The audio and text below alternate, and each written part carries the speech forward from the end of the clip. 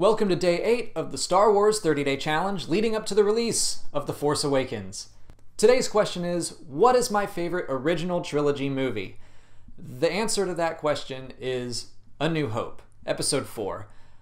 I wouldn't say it's a controversial answer. Everyone pretty much universally loves that movie. But The Empire Strikes Back is the favorite answer, and I can admit that I think it's the better, more compelling film. It's more character-driven.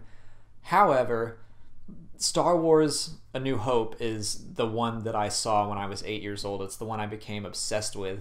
I watched it like every day for the summer of 1995, and it just cemented my love for this universe. So the one I have the most nostalgia for would be A New Hope.